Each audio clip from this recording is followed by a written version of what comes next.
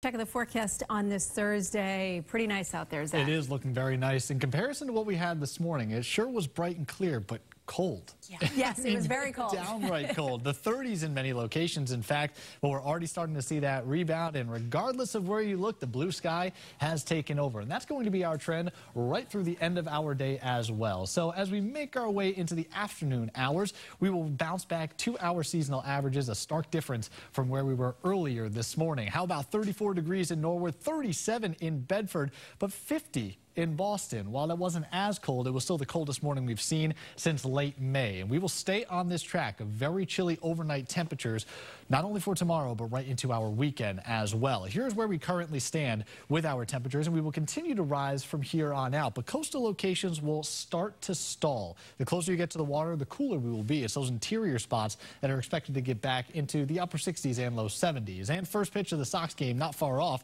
at 1:05. It's just picture perfect out towards Fenway. Really no complaints for any outdoor plans that you have this afternoon. And tomorrow is going to be a similar trend, a little bit warmer too. So a taste of summer to finish up our week. Low and mid 80s for most as you move down towards the Cape and the islands. As when we drop our temperatures back into the upper 70s, and we keep that trend around for Sunday too. But Sunday seems to be the warmest of the weekend, so you can't really pick or choose between Saturday or Sunday. That being said, we are going to stay in this trend with the ridge of high pressure into early next week. In fact, we're going to feel the heat for the first official day of fall, which does come on Monday. That will be the warmest of our 7-day and the warmest of our month thus far. But with the warm temperatures, people will likely head out towards the sand. And if they do so, we have to take this into consideration. The exiting Hurricane Umberto, which is well off to our east, is still going to force some concern to coastal locations. So rip currents and larger waves are expected right through tomorrow evening. Now a Category 2,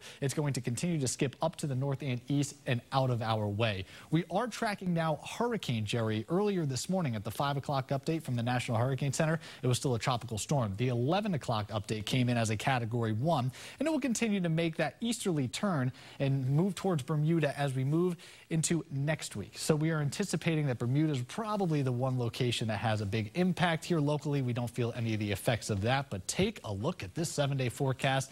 Nothing but sunshine through the weekend. We continue with that early next week. Fall officially starts on Monday, not Tuesday, but we stay into the 80s as we go into Tuesday afternoon. Kate?